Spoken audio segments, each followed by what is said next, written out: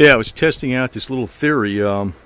Normally, sometimes I'll use a charge controller with a sun, a panel, solar panel, because if you have to have a charge controller, or else you'll overcharge the, the battery, normal battery. Now this panel, you don't need a charge controller with it because it's pretty small. But you know what? It's about the right exact size. I'm going to show you the dimensions here. You can see it's about 11.5 inches. Let's say 12 inches with the plastic, like not showing. It's probably underneath there.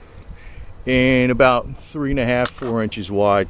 So basically, it's probably advertised by 12 inches long and 4 inches wide.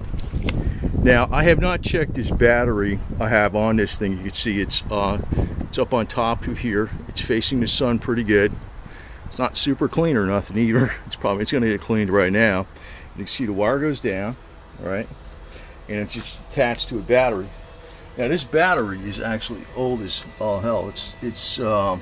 I know it's probably 5 years old, but it's still in excellent shape. But I just keep this solar panel attached to it. Now I'm talking about cost. That panel might be, I don't know, 10 bucks. And you don't need a charge controller with it because it's a very low output, but sometimes they're too low. It seems to be just right, because I put the battery charger on it and I didn't charge it. I was expecting to see it down a little bit, because I have another panel that always on another battery that I have to keep charging up every once in a while. This, perfect, absolutely perfect. It's a full charge. It's not being overcooked, and it's just the right size solar panel. And it's like we have a combination of what do you call it, overcast days and sunny days. So this is in Florida, but this panel, that panel being about 12 inches wide and let's see, 12 inches long and 4 inches wide. This thing is just right, and I got it staked down here with a couple nails. Stays on here. Don't need a charge controller. If you got several batteries you want to keep charged up, just keep these panels in the sun. It's not going to overcook them or nothing, because they're too small for that. You don't really need a charge controller with this thing. That's the beauty of it. So you can get these panels for like, they're under 10 bucks. I mean, I think they're even cheaper than that. Depends on where you go.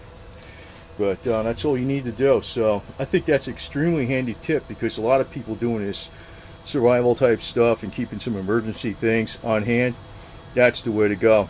Now what I'm going to do is, I'm going to take this battery out, and I have a 1200 watt inverter, and I'm going to use it with the electric weed whacker, where I don't have to use long extension cords on the other side of the property. So, you just take this little thing. It's almost like taking a little can of gas with you, So I just connect the inverter to it, pick it up by the handle, and I can use the weed whacker. But this thing keeps a nice charge without overcharging with that little panel. You don't need a charge controller because it's not that powerful, but it's strong enough to keep it up to 100%. So that's great. I didn't think it was going to keep it at 100%. Because I have one that's just a little bit smaller than that, and it's every couple months or so I got to put a charge on a battery. It doesn't discharge all the way, but it starts going down to 75% or something. It's not that bad. It doesn't go down that bad. This keeps it up just perfect. So that's a 12-inch long by 4-inch wide solar panel. Works perfect.